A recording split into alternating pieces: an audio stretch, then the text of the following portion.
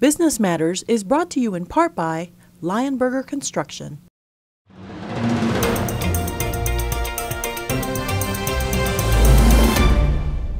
Hello and welcome to Business Matters, a program on Blue Ridge PBS that strives to explore that subject from a variety of viewpoints and scenarios, featuring interviews with the people helping to grow jobs, the economy, and the Blue Ridge region, because business matters. I'm Gene Morano. Our guests are with a unique organization based in Roanoke, Building Beloved Communities, which is dedicated to helping small businesses grow. Bonnie Chavez is the founder and chief executive officer for BBC. Shannon Dominguez is the director of operations in Virginia. And by the way, the first repeat guest on Business Matters. Welcome to both of you. Thanks. It's great to be here. First repeat guest. I like that. Right. Well, the first time you were on was about being a mother, dealing with everything going on, working mom. You're still a working mom. Your daughter's sitting over there. Bonnie, let's start out with you. Sure. Building Beloved Communities. Talk about your journey from a Fortune 10 healthcare company to building beloved communities, and talk about what made you realize that what you really wanted to do was help small businesses and nonprofits grow.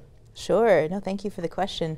It was a really wonderful experience working in corporate America because I was able to learn scale and scope and economies of scale, which is huge, and being able to network and really understand the industry, the healthcare industry.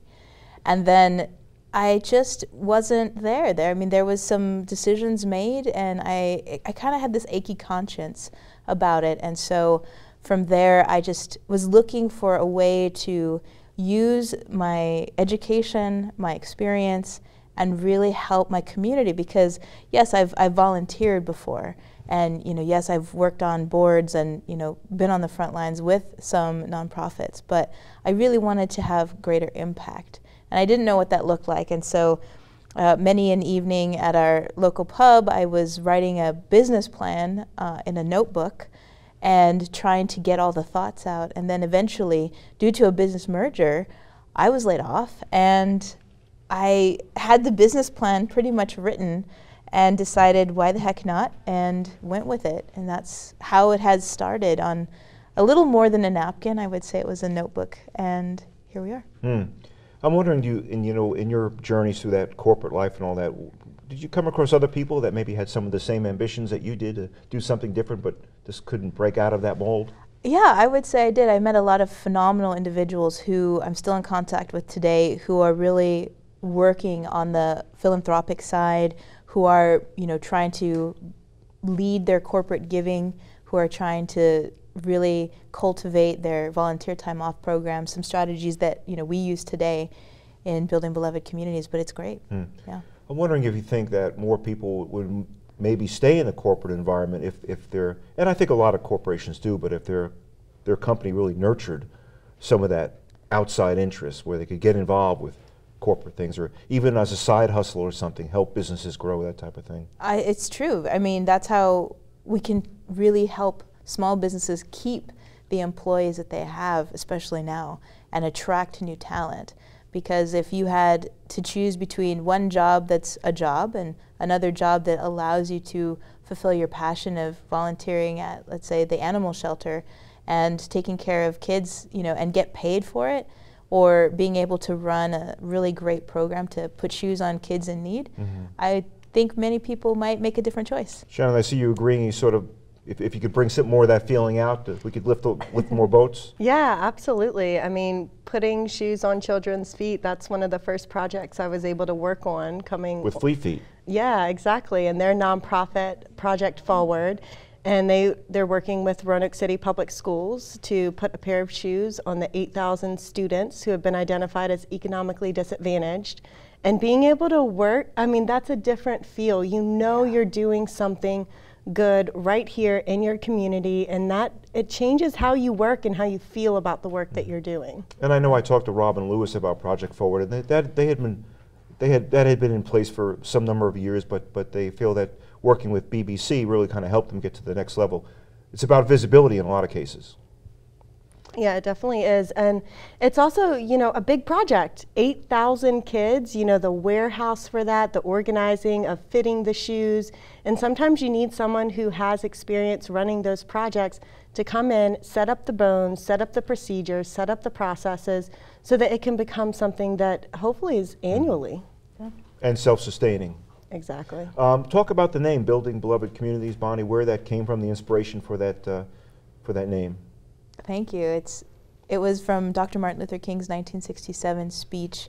It was a Christmas Eve speech, a sermon actually, and he talked about a beloved community and what that really meant, and the King Foundation has then further expanded that definition. And it really is a world without poverty, without homelessness, without hunger, without racism. And if you think about what that world would look like, I thought, I'm on board with that. Like, how can I contribute? How can one person contribute to that huge vision? And silly, of course, it takes an entire community. So that's how I built the business model, is working with nonprofits that want to solve these issues and small businesses specifically who want to contribute and support their nonprofits in their community and the people in their community. And talk about how a small business ecosystem, if you will, can really help build that community. Sure, its impact and its visibility. You have a local restaurant that everybody loves, and then they start donating every Tuesday to, you know, a nonprofit. You have Fleet Feet, for example, that's making sure shoes are on needy kids' feet. And it's really aligning with what do they do well and how can they use that operational efficiency to give back to their community. Like, really just aligning with their business, their values, and what they're good at. You know, I wouldn't ask, you know, a shoe store, for example, to make pizzas and sell them. You know, that would just not work out for them. But because they have all these relationships with suppliers, they have economies of scale, they have all these big, you know, concepts of business, and boom, they have a successful community event. I.e. with Fleet Feet, I know Robin said they were working with their suppliers that were selling them shoes at below cost, an older model or something, but it helps when you have credibility, when they could say Project Forward is credibility, and that's what you guys are helping build, that credibility for some of these nonprofits? I mean, yeah, and Fleet Feet already has great credibility, but it's getting that focus on their nonprofit, on Project Forward. What are they doing? Why are they doing it? How are they doing it? How is it creating an impact? And the relationships that's been made just in the past 2 months. You know, we were able to raise $150,000 right here in Roanoke in 60 days. And that is because businesses, churches, and individuals have all stepped up due to promoting Project Forward, letting people know what it is and what we're doing. And other nonprofits like Latinas Network, you know, we've had the opportunity to work with them. Kat Pascal saw a need, pulled in people who are like-minded, and are now has a group of, I think it's over 900 now on Facebook. And these are Latina-owned businesses, or to some extent? The organization is really about supporting Latino women, because there was no support system for Latino women. So whether you're a business owner or you're selling Mary Kay, you're a real estate agent, a banker, whatever your profession is, this is a place where you can come and get support. So we have people of all nationalities, races, you know, males, females. You don't have to be a Latina to come, as long as you want to support Latinas. Yep. When you're in a small business or a small nonprofit, Bonnie, how much is support? You know, like-minded people. How big is that? It's everything, because, you know, you have hardworking individuals with incredible missions, an impossible task, and a budget the size of a shoestring. Or you have great nonprofits with great missions, great budget, but no way to make it last. And so having individuals in the community just step up to volunteer, to say hello, to donate money, to donate time, or to have a corporate partner for the long term, it's everything. And that's another thing, like, we love matching up corporations, small businesses with nonprofits so that they have a sustainable partner that they can rely on, like a large volunteer force, donations, time, serving on boards. It's critical. Now your operations based here and also in New Mexico, correct? Yep. Where you're a native from New Mexico. What have you found here in the Roanoke area as far as corporate receptivity to working with small nonprofits? Sure, I feel people are incredibly generous. Small businesses I've noticed a mindset where they're like, well, we're not big enough. We can't make that big of an impact. And I really feel like having that mindset shift is really important. They're realizing, oh yeah, I can do this. I can support these individuals. I can make a difference. And if I partner with someone who has a similar business or complementary business, we can double our impact. So they're really seeing the work and seeing the impact, so it's great. And one thing you told me before was that micro donations can have a collective impact. Oh heck yeah, if you get 100 people to donate $1, that's $100, right? But, or one person to donate $50. So, I mean, when you really think about it, if you multiply that, it amplifies and people get excited and people want to partner and they want to get involved, and then pretty soon it's this wonderful snowball avalanche effect of goodness and kindness and people just saying, here, how can I help? Because I think even in the Roanoke area, there's still a fairly small layer of people, maybe I'm wrong, that donate $25, $50. I mean, is it growing? I would say, based on my experience, people have been very generous. Yeah, there's been 300 to 400 people who have come together to donate for the Back to School Shoes Project in 60 days. So that to me is just a glimpse at what's possible to happen here in Roanoke. Right. And to me, if you could make more people, like I don't have a lot of money, but I'll give a little bit of money here and there. Sure. I'll do that all year long. And if you get to the point where people can realize that even if they give $10, $15, Sure. if you can get 50,000 people to do that, that can help some nonprofits or small businesses keep the doors open. Exactly. Totally. We need more jeans in the world. I don't think you want to go there. You know, and when you were asking about corporations, we've been able to make some connections with corporations who have 200, 300, 400 employees, and they pay their employees to volunteer. So you take 300 employees who are paid 16 hours a year, that can create huge change in our community, because with all of these nonprofits, there's so many volunteer opportunities. And if you have a corporation who's willing to step in and facilitate that by making sure that their employees are being paid, it makes a huge difference. And those person hours mean a lot to some of these small businesses that need volunteers. You know, Shannon Dominguez, you were formerly the Director of Development with the Advancement Foundation. You also helped run the Gauntlet competition. You spent time with more than 100 entrepreneurs doing that. Spent a lot of time helping to promote these people. How has that experience, Shannon, transferred to what you're doing now with building beloved communities? Well, it's definitely given me a wide perspective of different businesses, different entrepreneurs, different people, just how people work differently. And all of that comes together to piece into what feels like a more comprehensive view. And I'm learning every day because there's always new businesses, new people, new concepts. And that's something that I love, is to continue to learn and grow. But having those relationships has, I would say, given me a comprehensive view of what entrepreneurship and small business, owning a small business, what the realities of that are. What are their challenges? What things come easy to some but come more difficult to others, and how can I pair those people so that they can work together as a team? What are there's got to be some common threads through what are the common threads for a lot of these small businesses? You know, what obstacles are they putting in their way? And how many of them are self-made? I mean, I would definitely say most are self-made, and the most common obstacle that I see is self-limiting beliefs. A lot of people fall into entrepreneurship. You know, they don't start at 18 and go, well, by the time I'm 25, I want to have this restaurant, or I want to have this. They end up finding a passion somewhere in life, make a job transition, have an opportunity to come up, find themselves as an entrepreneur, and the most common thread that I see is that the thought of, am I enough? Am I doing it right? Is this how it's supposed to be done? I think we all want some type of guide or manual. So what we like to do is step in and reassure them, yes, this is the game plan, and make sure that they're taking the action items, because sometimes it's your own fear of failing that can hold you back from allowing your business to really grow and prosper. You have to be able to get them to see that vision where they're going. And believe it. You know, because a lot of times it's like, well, I don't have this. We all think we need this magical thing in order to be successful. But really, people are out there making it happen. I mean, I think of like Kat Pascal and Jimmy Delgado with Farm Burguesa. Sure.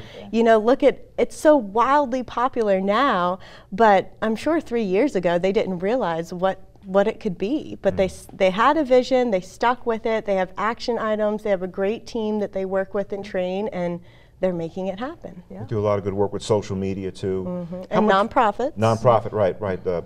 You can go there every once a week and they'll support a nonprofit, a part of their proceeds.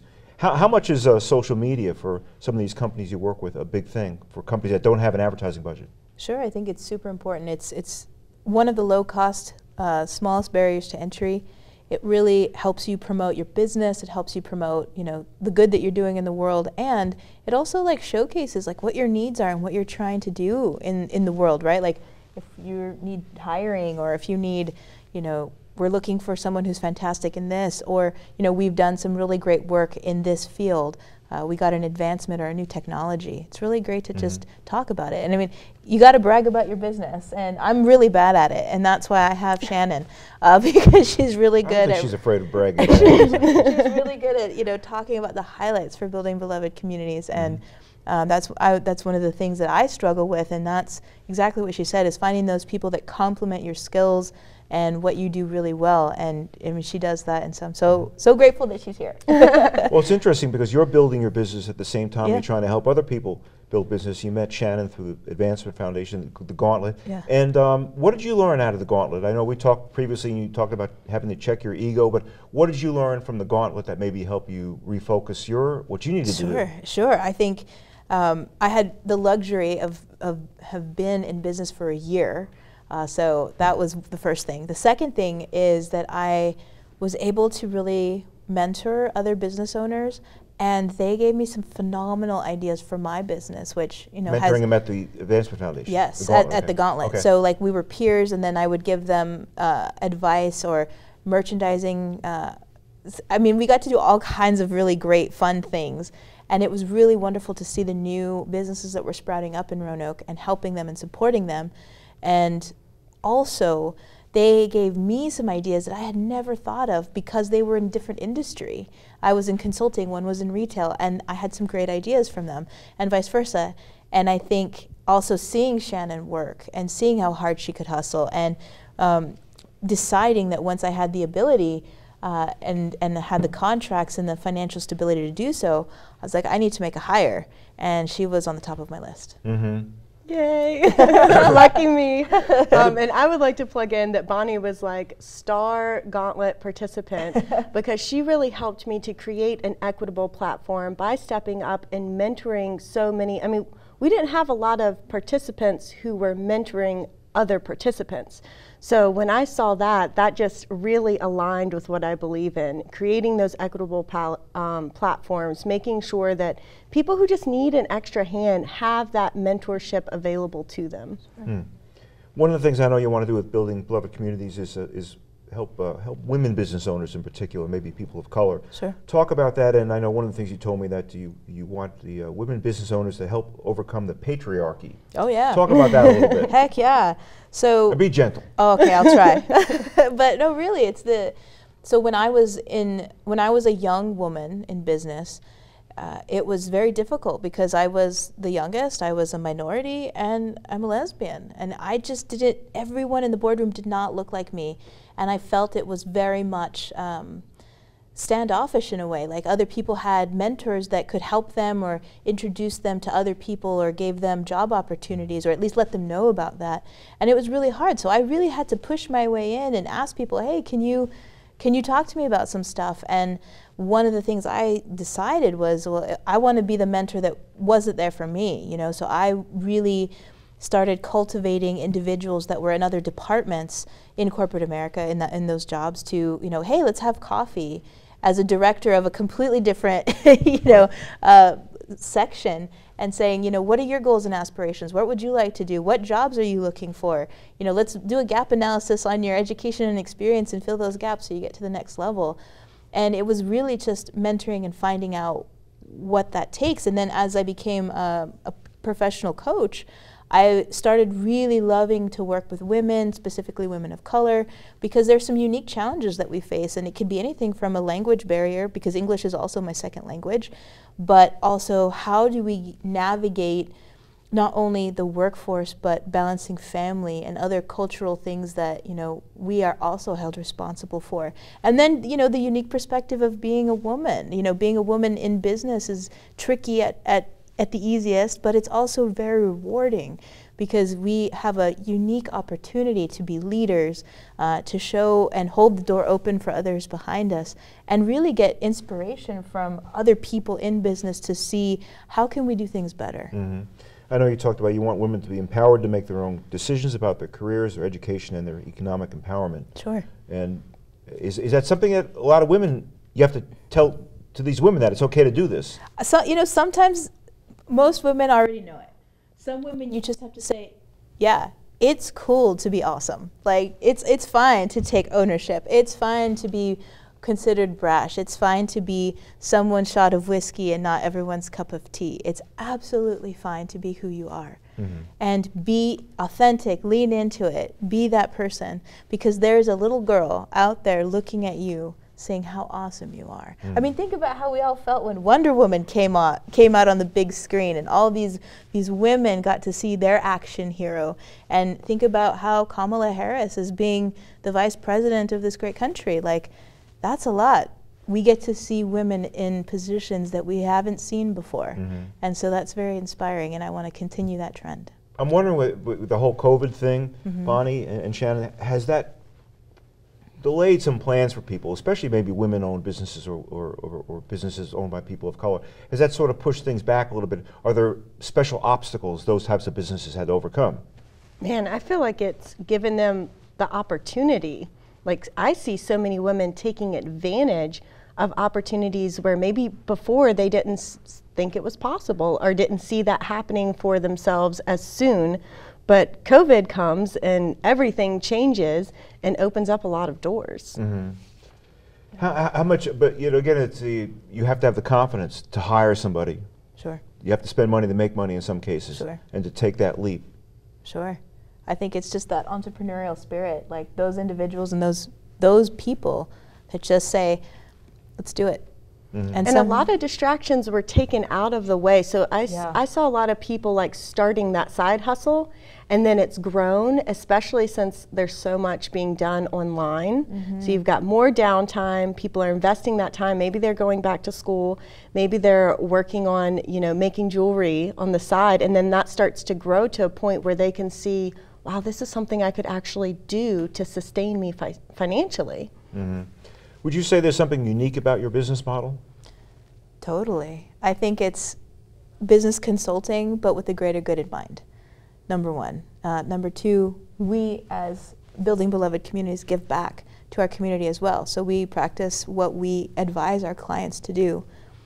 And also, it's fun. It's really fun to go to work and realize the impact or what we helped facilitate and grow. Like, when we did Project Forward, it was a Saturday, and I was running a shoe scan to fit kids to get their shoes. And, you know, then they would go to the next station, but at the end, the very end, I got to see them skipping out of the door in brand new shoes with socks and bags, and it was just like, that is exactly why I do what I do. Mm-hmm. Yeah. And you work on contract basis? Yeah. Okay. Absolutely. What is the hardest part for a nonprofit, a small nonprofit that wants to get off the ground? What's the hardest thing that they face? Is it defining what their mission is, or finding their niche, or what do you think? They usually know what their mission is. Yeah. They're usually very concrete in what they're passionate about. Probably figuring out the next steps. Like, I'm passionate about this. Yeah. I've applied for my 501c3. Sure. Now what? Right. And you know, how do you grow and expand? What does that look like? Exactly. And I think having a business mindset to run a nonprofit, because it takes money to run a nonprofit. You need money to pay staff, deliver materials, help and support your community. I would say go in with the mindset that you are here to make money, not for money's sake, but to grow and expand your community. And I think that's a mindset that some small nonprofits really don't have. They don't think like a business. They think, sure, we're doing this for the greater good, but they really need to think more like a business. Yeah, and then the sooner they start that, the longer and more successful and more impactful their nonprofit will be. The greater their good can be once they operate like a business. And it is a mindset transition. A lot of nonprofits have that scarcity mindset. Right. You can still have an abundant mindset and be a nonprofit. In fact, that is the key to having the greater good, to having the more meaningful and bigger impact is running your nonprofit like a business. Yeah. It is a business. It is. We have about a minute left. I was wondering if you guys could chime in. What's the one piece of advice you'd give people who want to start a small business? The best piece of advice. Do it. Yeah, do it. Don't wait. You're passionate about it. Do it. It makes you happy. Do it. No excuses. You should have started yesterday. Yeah, and I'm really glad that you're having this conversation with me. You should have started yesterday. Have you talked with have businesses you've worked with told you that? Man, I should have done this 6 months ago, or a year ago, 2 years ago. You would be surprised. Really? Oh yeah. Yeah. Okay. So how can people find out about you guys if they want to find out more about BBC? Find us on Facebook. Okay. So Building Beloved Communities, we try to keep active on our Facebook. That's our big connector right now. We're working on our website and excited to launch that soon. And then Bonnie at Building Beloved Communities, Shannon at buildingbelovedcommunities.com. All right. Well, we're going to have to leave it there, ladies. Bonnie Chavez and Shannon Dominguez from Building Beloved Communities. Thanks for joining me. Thank you. I'm Gene Morano. This has been Business Matters, and have a great day. If you have any questions or show suggestions, email us at businessmatters@blueridgepbs.org. And if you missed any of our previous episodes, you can watch them on our website at blueridgepbs.org.